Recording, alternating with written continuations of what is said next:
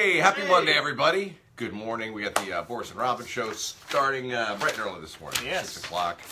Hope you had a nice weekend. You have a nice weekend, meat sandwich? Yeah, it's pretty good. How about yours? It was nice. I had a garage sale at my house this weekend. Okay. So I spent the past 2 days just getting rid of all my crap and inviting strangers on my lawn to rummage through it.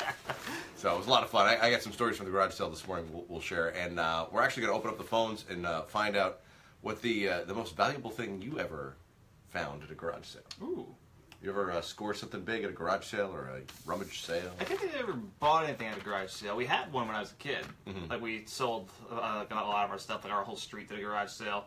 And I remember not totally getting the concept, because you're just getting rid of all my stuff. It was weird. But so my mom, just get rid of some of the video games you don't want anymore. So it's like, okay. But I would price them out as if it was like a real store. Oh, so it's like, here, $35? Yeah. And I was able to sell some game for $20, and I was like, sucker. Like.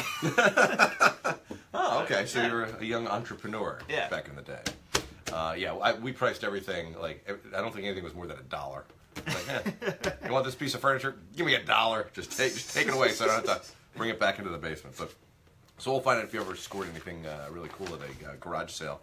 Also, this morning we got a visit from our friends at Joe's Dairy Bar. Oh, yeah. They're going to give us some tips on beating the heat. I'm assuming they'll have to do with ice cream. With eating ice cream. But, so, I mean, this heat wave that we're in the middle of, it's going to be like up in the 90s again today. Yesterday, sitting out at the garage sale, it was brutal. Yeah. It was so hot yesterday, so hot. So, we want to know how you guys are coping with the heat this morning. You can let us know that. Also, this week, we're going to be playing a special Father's Day game. Oh, yeah. Called Who's Your Daddy? I said that in a very awkward way. Please don't isolate that and use that in a weird way. Who is your daddy? And what does he do? We've got some famous, either kids from movies and TV shows or real-life celebrity kids. And we're going to ask you to tell us who their actual father is.